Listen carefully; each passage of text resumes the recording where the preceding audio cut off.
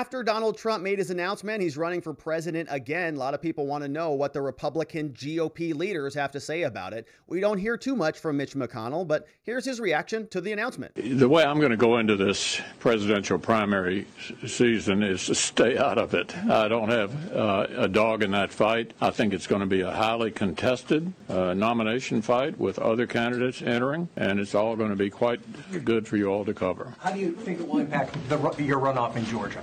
Do you want former President Trump to come to Georgia?